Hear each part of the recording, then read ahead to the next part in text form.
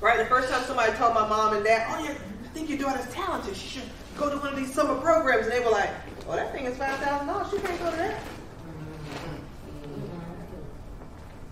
Right? What is that regret? So like, where did I get this from? Where did I get, well, let me pace myself. You know, and we get it from several different places. I grew up being raised mostly by my great aunts who said, don't touch the good lotion.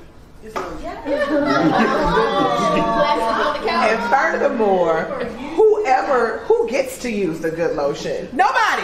Ain't nobody got that and it's there, and we got to throw it out. You're still waiting on the time to use your good vision. What's up?